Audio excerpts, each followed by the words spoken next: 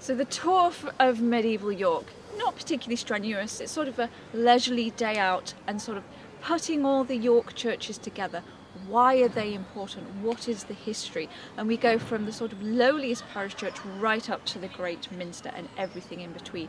We see the lay aspects of Christianity and the cathedral, as well as the parish priest, as well as the secular canons that are running the minster, and all the sort of interesting tidbits and how history itself of England and of the birth of Christianity fits in between. So it's sort of why a church is important, but also the history too.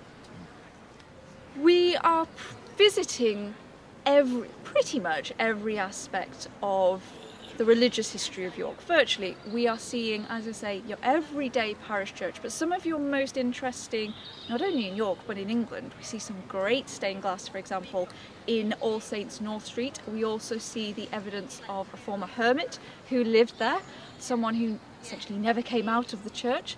We then move on to monasteries and we go to St Mary's Abbey, and they later founded Fountains Abbey, just not too far down the road, half an hour or so away. And we see the Abbot's House, which is now known as King's Manor, which was also important during the Reformation as it housed the Council of the North. And then we go on and we move to the Minster as well.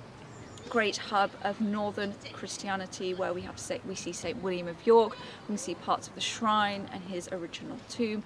We see some of the greatest set or series of medieval stained glass that still exists in the entirety of Europe, and one of the greatest and largest windows with the Great East Window, which depicts the Book of Revelation or the Apocalypse, which essentially shows us Alpha and Omega, the beginning and the end of the world. So extremely important bit of stained glass.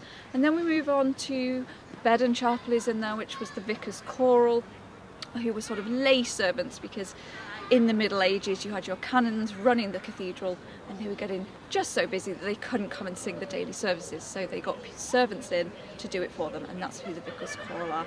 And then again move on to even more of the fantastic Gothic architecture which York's parish churches are so well known for.